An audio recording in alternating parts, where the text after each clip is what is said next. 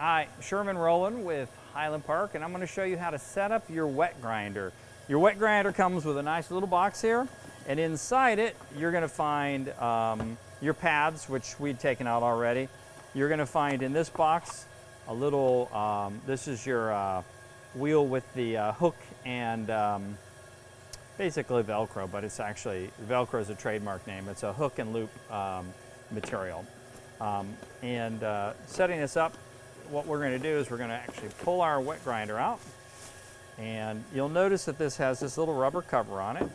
And what you're going to do is to take your handles and everything out, and you'll get to your parts thing. So a couple things you'll find in your kit.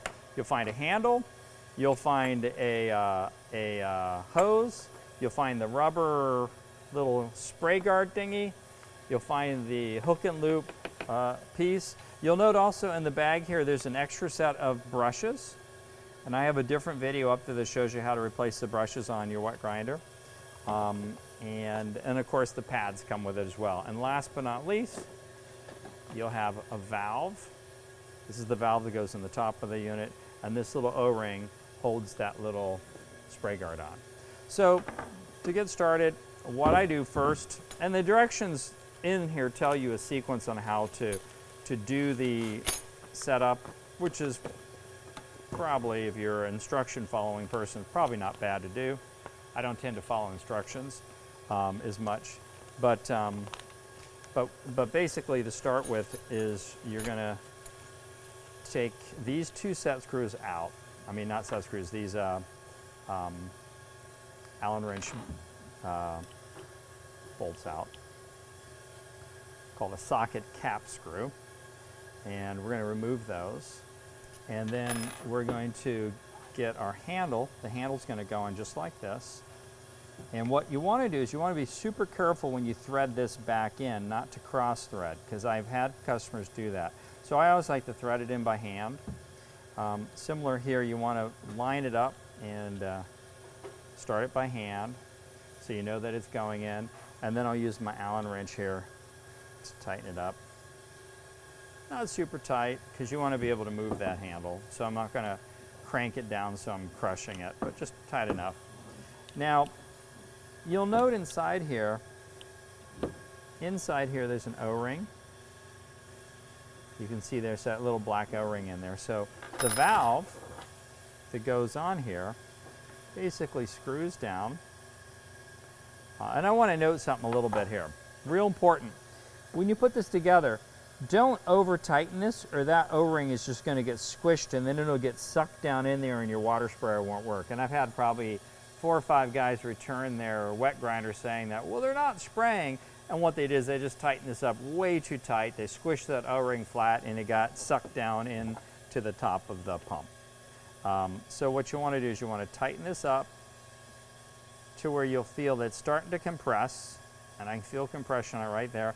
And then I'm going to take this nut here, this little jam nut, tighten it up. Now what I prefer to do, and I'm not going to do that on this particular one, but what I prefer to do is to take a little bit of Ultra Black, a little bit of the Permatex Ultra Black, which is kind of my favorite all around. We love this stuff.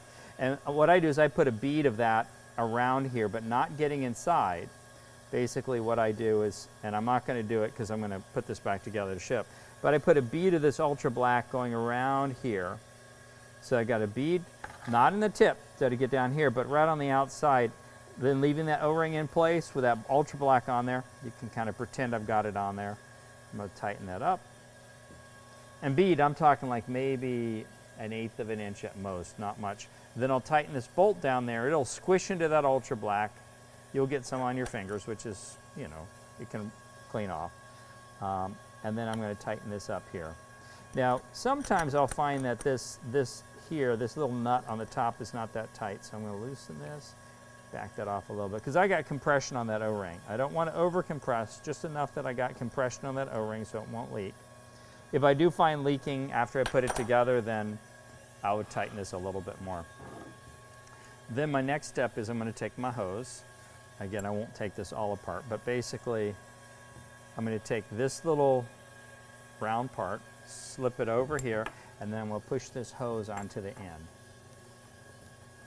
So see, I just kind of push that on there. And then I'm going to tighten this up.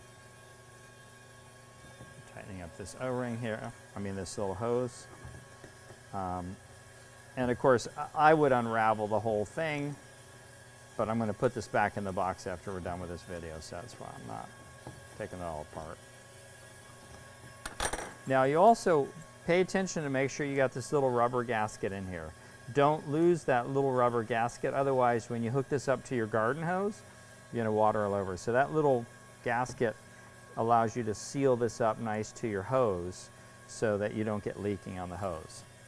So now what we need to do, and I would not necessarily suggest it, but in that order, I'm going to put this spray guard on. Now note the spray guard here faces this way. You want the spray to go away from your body because you're over here holding it. So to do that, I'm going to put my little O-ring, my hose clamp right there, slip it down around here. And I'm going to get myself a screwdriver. It's a Phillips screwdriver.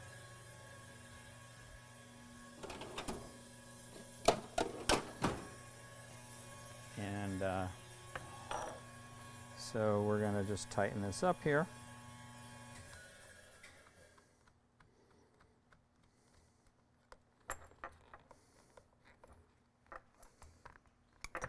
Amber's over there cutting something cool. So what'd you get?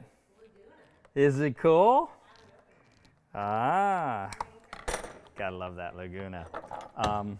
All right, so now we've got our little spray guard on, and then last but not least, you take this little thing, spin it on, and then I'm going to grab a pad here, and I'll show you how a pad adheres.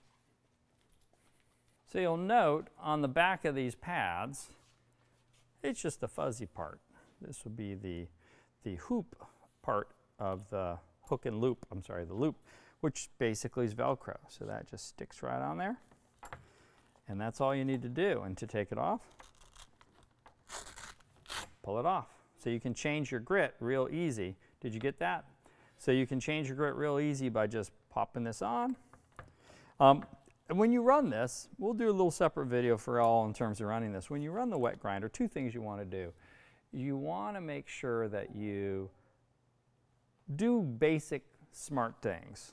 One smart thing is when you plug it into the outlet, make sure that you're plugging into a grounded outlet because that's going to allow the GFCI circuit to trip if there's an overload and it senses that you've actually becoming at risk of getting shocked.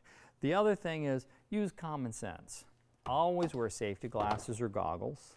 So when you're running a wet grinder, you want to run goggles. 2, wear rubber gloves. And 3, wear boots. Now, I see people out there with flip-flops. There's no protection.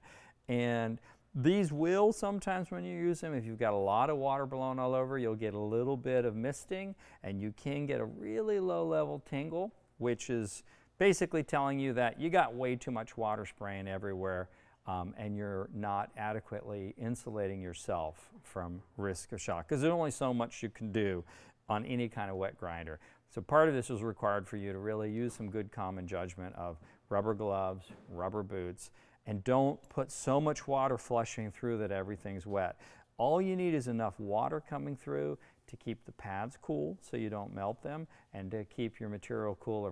If I'm grinding on Arizona wood or polishing, I do have risk of causing fracturing by basically overheating it when I'm using my wet grinder. So you want to flush with enough water to be able to manage temperature.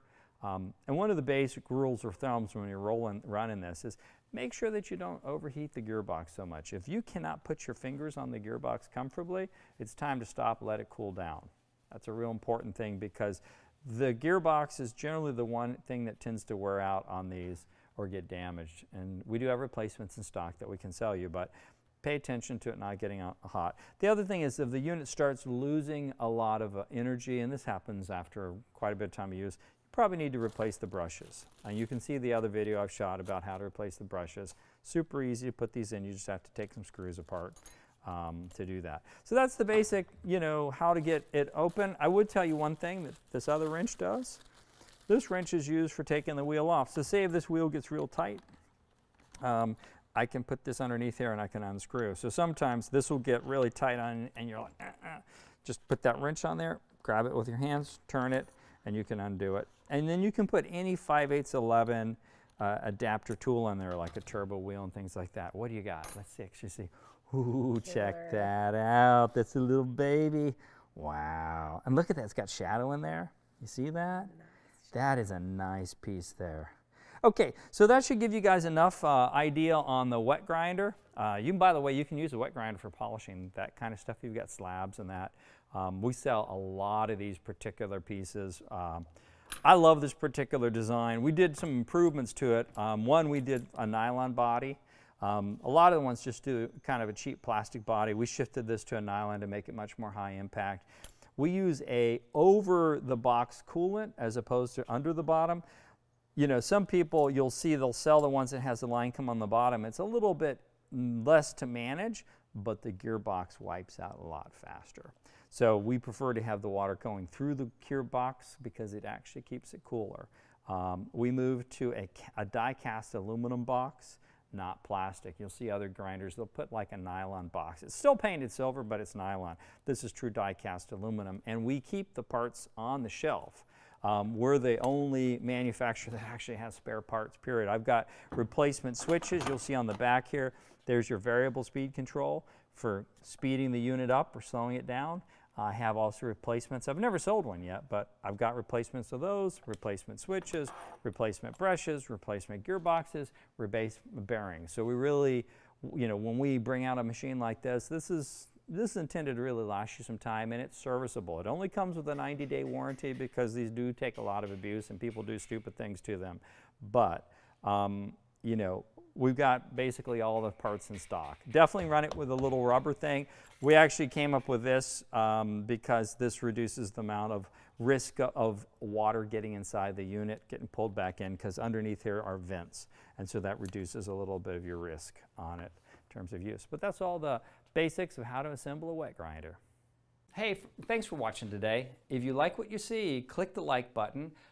Subscribe if you want to get more videos like this, and down below in the description you'll find a link that goes to our website. It goes to also what we showed you today, more information about that, and leave comments. If there's things that you like, if there's things that you want us to do more on, if there's videos that you want us to shoot that we haven't shot, we're very open to that. We're really looking for ways to help you be successful in your endeavors with the tools and technologies that we create, as well as any other aspect of the hobby.